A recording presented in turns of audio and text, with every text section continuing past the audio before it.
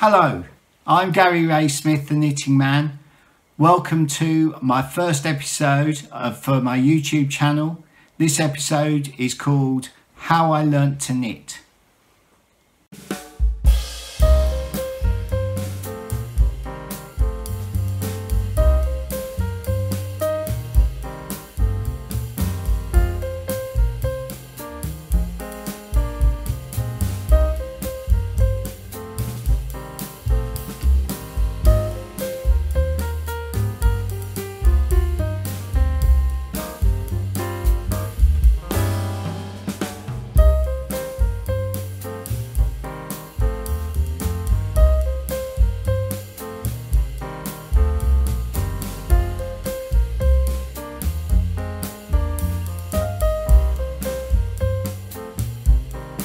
Hello. So first of all, I want to say why I started my channel. At the tail end of last year, I put out my first pattern, my first chart. It was in the autumn of last year, and it was for on Instagram. I'd been knitting this, which is a blanket for my granddaughter Doris, and people were asking if they could have that pattern, and I'd not issued a pattern before, so I decided how would I like it, and so this is what I produced. So I got some posters printed, a limited edition of 50 posters printed of that chart, and they all sold out very quickly. And so quickly, in fact, that we thought, well, what do we do now? So we ran out of posters, and we put it on Ravelry, and then it sold consistently since on Ravelry. So as soon as the pattern came out, people were buying it to put on their wall, because people were saying to me, I'll never be able to knit like that.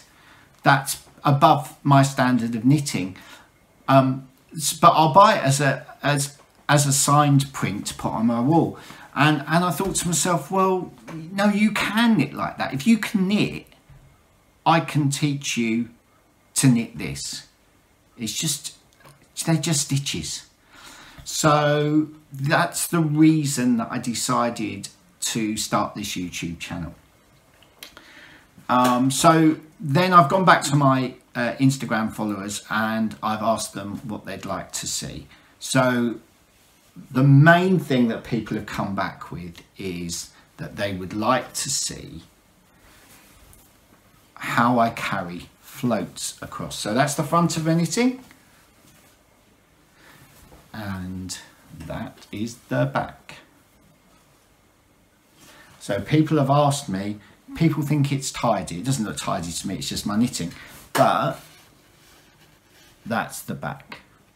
So it looks like there aren't any floats, and I say it's a no float method, but really there are floats, they're just one stitch long. So people have asked if they can see how I do that. So later on in this episode, I've got a little clip that we filmed in the car earlier while we were waiting for my grandson Arthur to do his tennis lesson.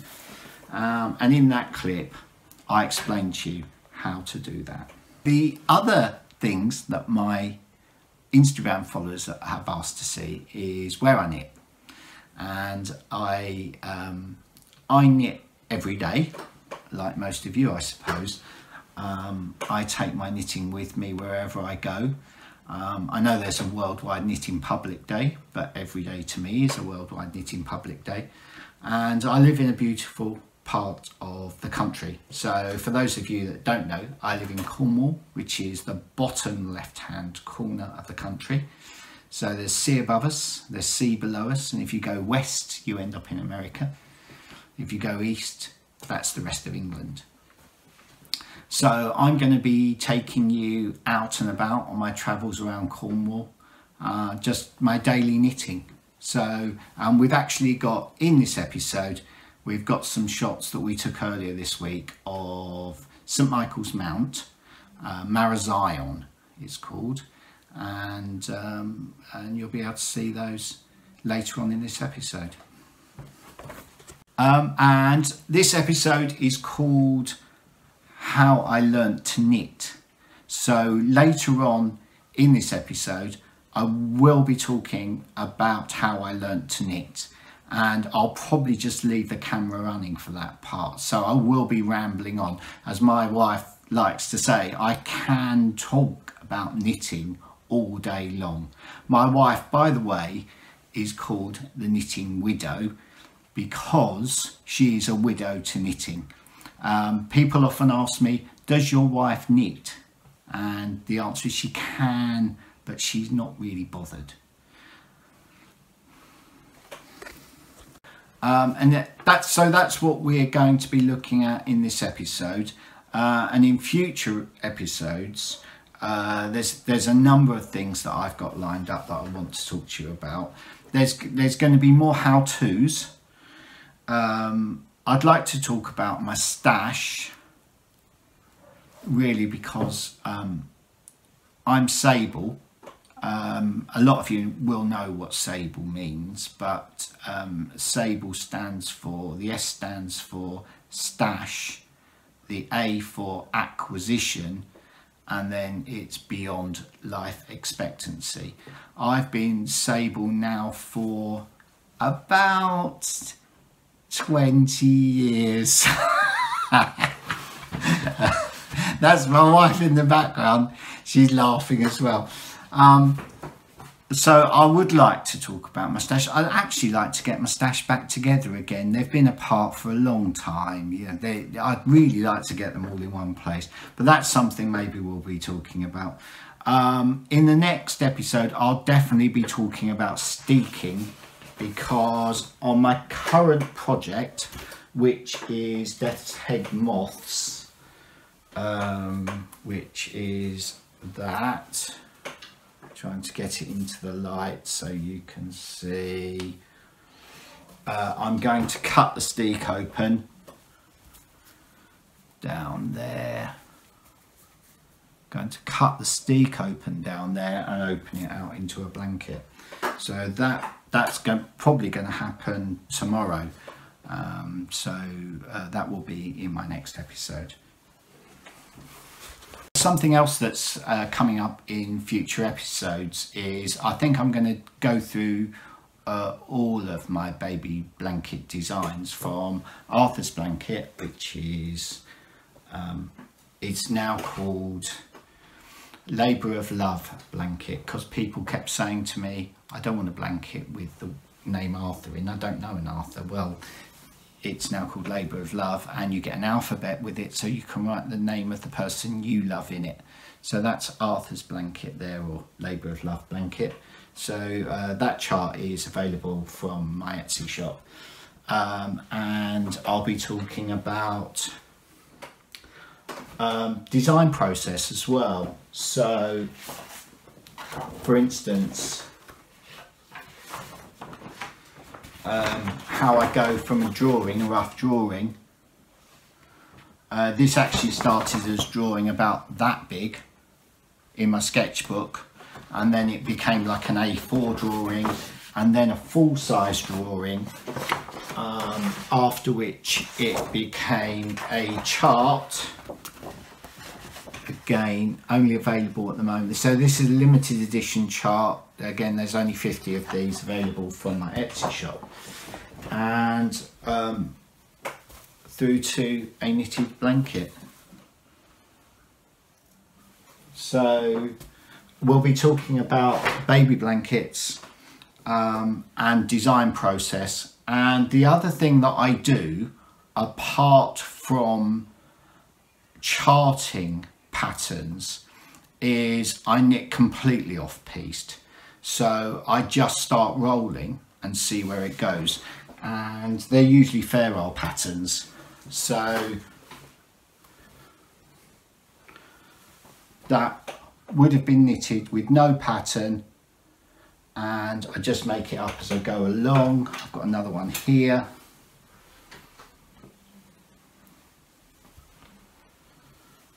So I don't chart it at all.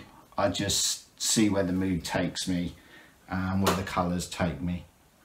And this was knitted in one piece, and so there was no sewing up. It was knitted in the round, and it was knitted in one piece, and then these shoulder seams were just knitted together at the end, so there was no sewing up at all in that. Thank you. So now I've got a little clip of me at St Michael's Mount the other day having a cheeky little knit, and then we'll come back here and I'll tell you about how I started knitting.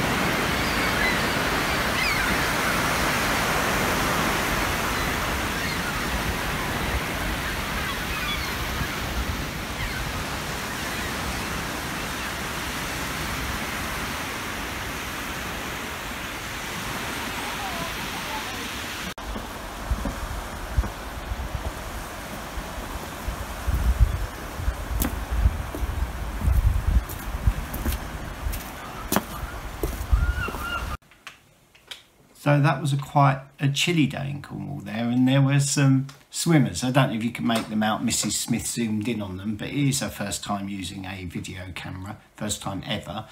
And it's our first time doing any sort of filming, so I hope it's up to sort of some kind of minimum standard, but we'll see. Please let me know in the comments below what you think. So I live in Cornwall, as I said before. There's my Cornwall mug. I've got my coffee in there. Have a slurp. That's actually Cornish ware, for those of you that don't know. And Cornwall's famous for Poldark, if you've seen that on the TV, or Daphne du Maurier, if you've seen things like Jamaica Inn, Frenchman's Creek. They're all based in Cornwall. And also there's a big group of artists in Cornwall, specifically in St Ives, and I live just a few miles down the road from St Ives. So how I learnt to knit. So I was taught to knit by my nan and my mum when I was quite a small child, so small in fact that I don't actually remember learning to knit. But I do remember being young and knitting small things, like I would knit scarves for teddies, that sort of thing. So I could knit. I knew how to knit.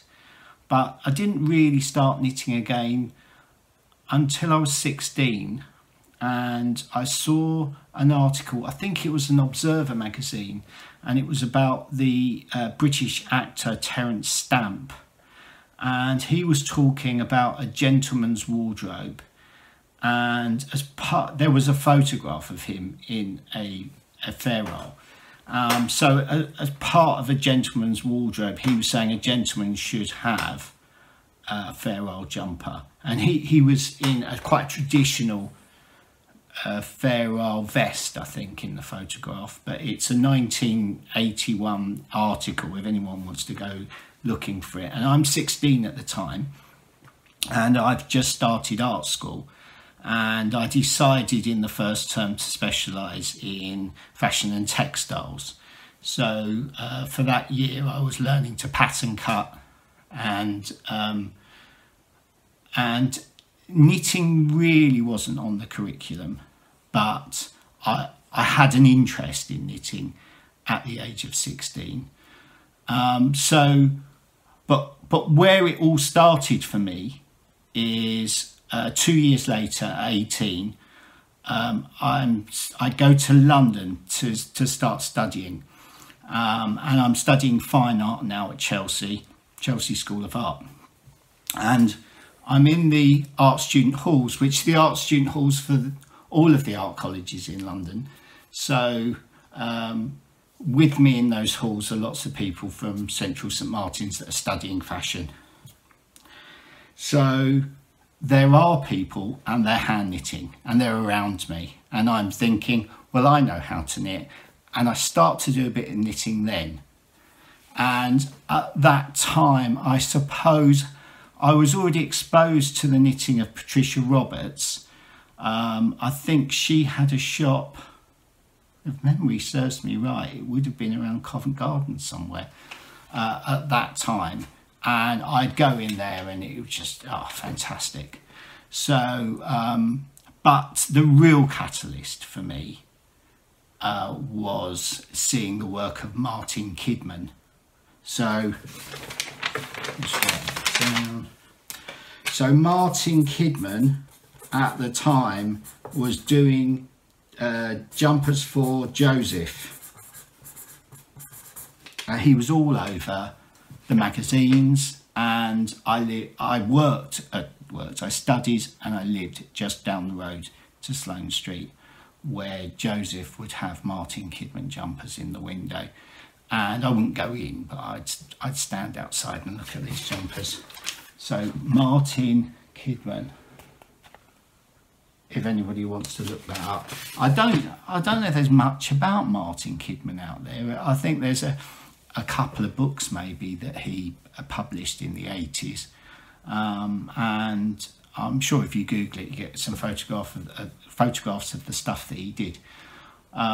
Really beautiful, amazing hand knits, just great, you know.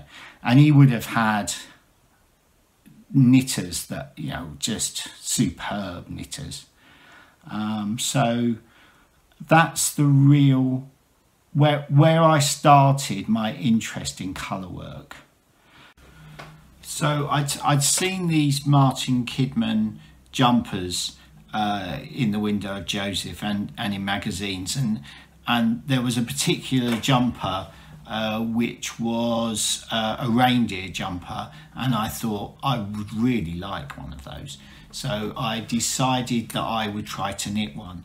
So being short of funds, I went to a charity shop and bought some needles, and I'm not sure if I bought second-hand yarn, but the yarn that I bought, it was orange. I bought orange and black acrylic, and it was quite bright. And I remember getting some lined paper and drawing squares, so I drew lines the other way, to make some graph paper, and filling in the squares to make this picture of a deer. And I started knitting, and it was atrocious, and the learning curve is massive, absolutely massive. But I had the time then.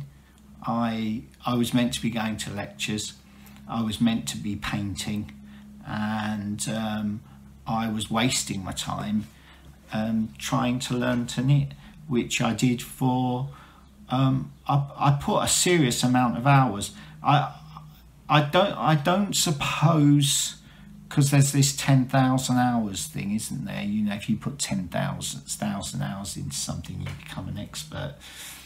I would have said my 10,000 hours mark. I probably reached that goal in the 90s, I would have said. So in the 80s, I'm still fumbling around, but I'm trying stuff. I'm trying to be better. I'm trying to work out how it works. To begin with, you know, you've got to realise in those days, if you wanted to learn how to do colour work, you didn't have the internet. The best you had was a book, or no, what the best you could have was somebody that was teaching you.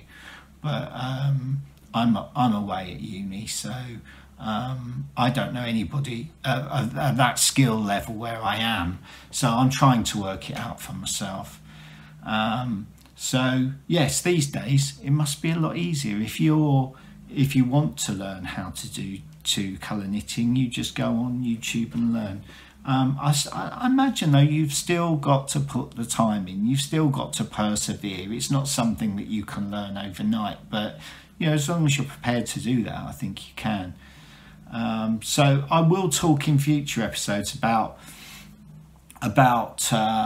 where my knitting goes from there.